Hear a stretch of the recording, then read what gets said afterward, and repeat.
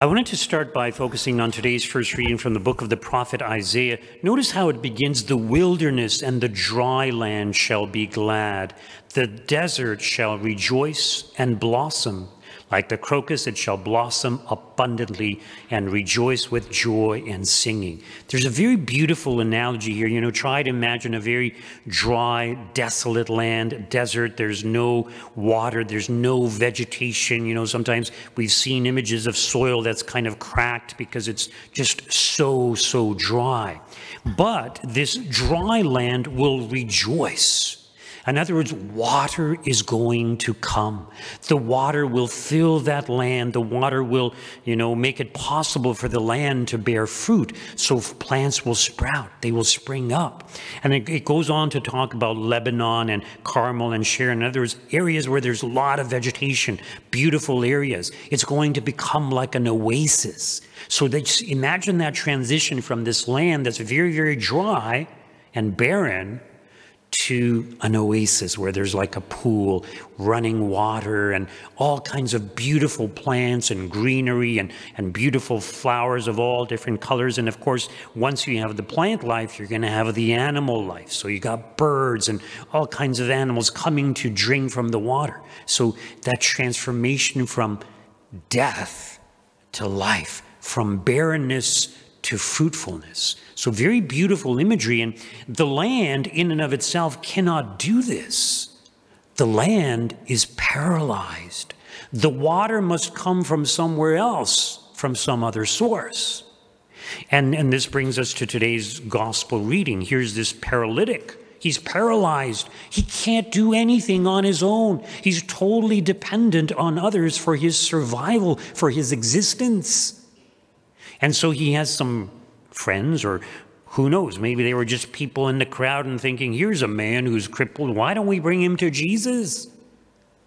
So they decide to bring him to Jesus, and they can't get to him. They probably conceive of, what can we do? Can we wait for him afterwards?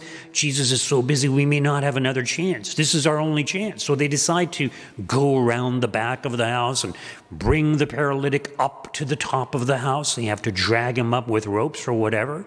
And they make a hole in the roof and let him down. Now imagine if you're the paralytic.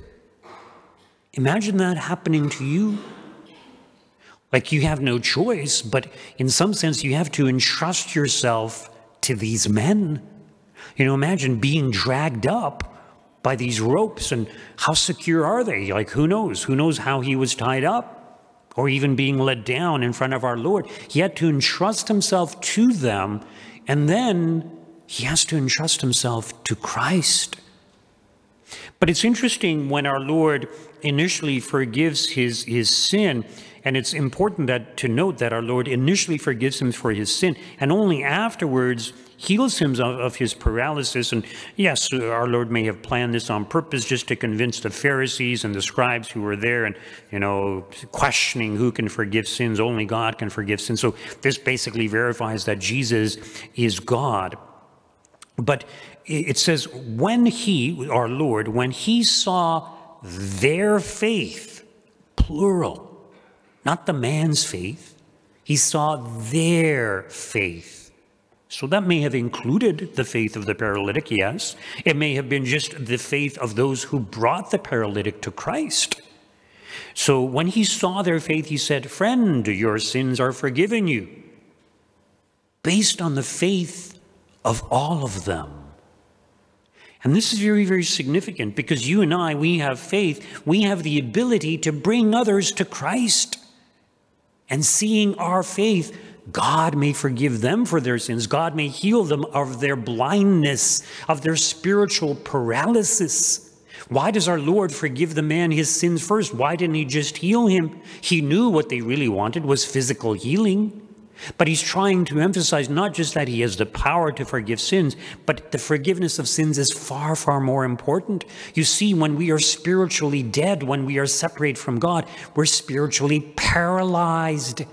And when we are spiritually paralyzed, we cannot bear spiritual fruit. And it's only spiritual fruit that can totally fulfill us or begin that process of fulfillment. So, going back to that analogy of the dry desert, the barren land, right? And compare that to the oasis with beautiful flowers and plants and birds and animals and the chirping of birds. And it's just beautiful. This is what God wants for our souls. But the obstacle to all of this is our sins and our lack of trust in God, lack of entrusting ourselves to Him. We cannot do this on our own. The water, the life-giving waters, need to come from outside of ourselves. It comes through baptism. It comes through Christ who made the sacraments available to us. And of course, we need confession. We need to have our sins forgiven, because this is far more important. And it's our sins, the sin of Adam and Eve, that causes all these physical paralysis and all the struggles and difficulties that we experience in this world. So by rooting sin out of our lives, we become better individuals. We become happier. We bear more fruit. We grow in virtue. We grow in goodness. And we see this in the lives of the saints. Why were the saints so popular? Because they were full of love, full of goodness, and very often God even worked miracles for them. In other words, the life-giving waters of God flowed through these saints to everyone around them. And God is calling each one of us to do the same, to be like the saints. Just a reminder, we will have confessions here in the parish tomorrow evening, Tuesday night from 7 p.m. to 9 p.m. And there will be three of us, three priests here available to hear your confessions. Other parishes are offering confessions also. I think it's this week and next week also. So check the bulletin. There's some confession times in other parishes also, if you're interested in that. And if there's a particular parish you want to go to, you can also contact them to find out their confession times.